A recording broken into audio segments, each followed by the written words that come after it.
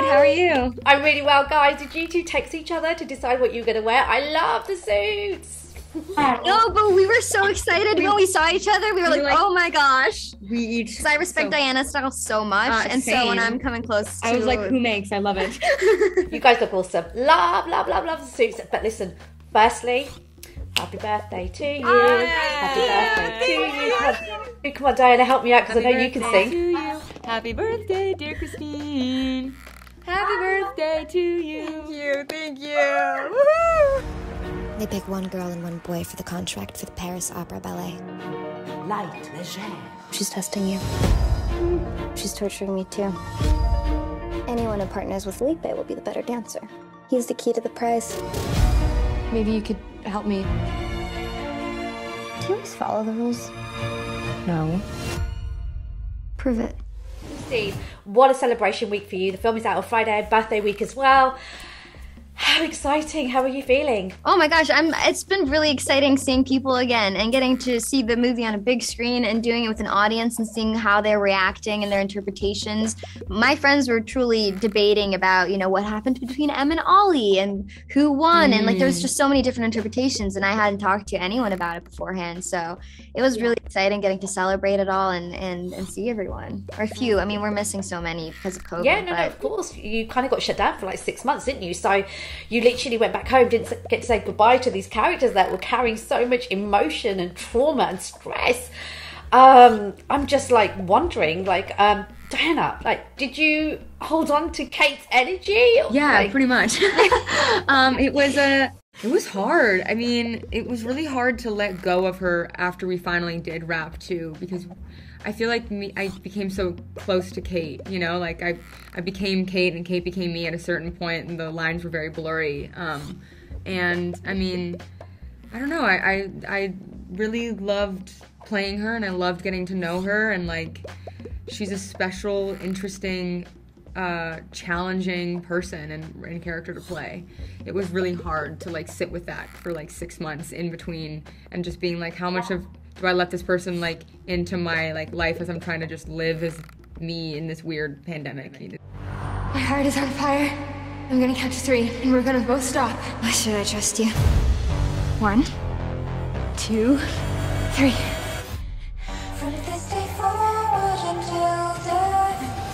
These roles that you've taken on, I think they're probably the most demanding for you guys as actors, emotionally, physically.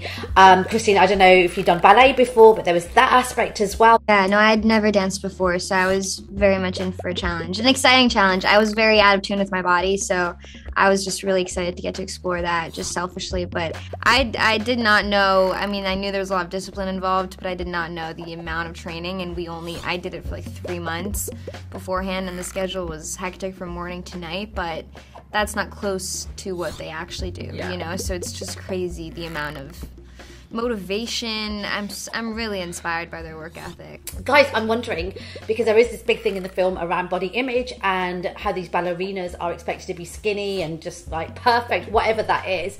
Did you guys, before you took on these roles, were you guys comfortable in your own skin, in your own bodies?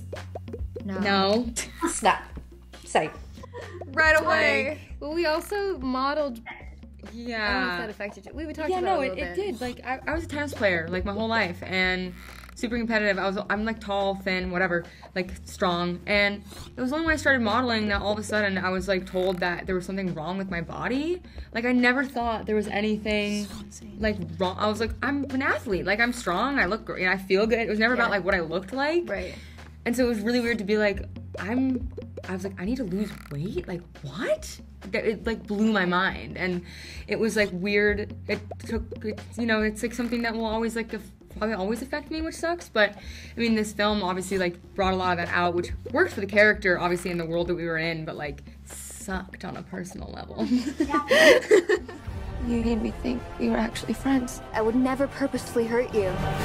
It's always been about sex, blood, money. It's all that matters.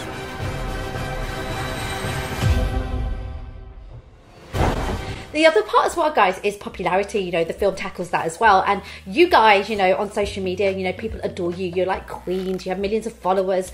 I kind of Insta-stalked you a little bit, checked out your socials, and it was really refreshing, actually. You have like fun moments, silly moments, no makeup, having fun. Also, you really advocate for the things that you believe in. You use your social media in like such a positive way, which I love. And you have the fashion moments too.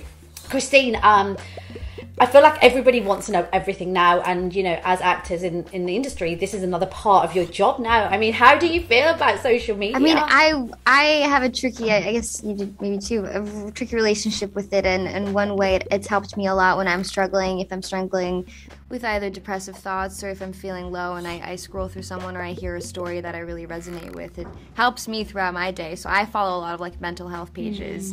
And then it's just fun to see what your friends are doing and to just not take it so seriously. It's very, can be very self-promotional, and you can start comparing yourself and it can turn into a negative spiral. But I think there's a lot of positives to be found too. Yeah, I think like it's easy to see the negative. Like, yeah, there's a lot of aspects about social media that are really stressful, and like never search your name on any social media platform because you're just asking for chaos. Yes. But like don't scroll down the comment. Like you will always, because you can read a million nice things and read one mean thing and just be like crushed, you know?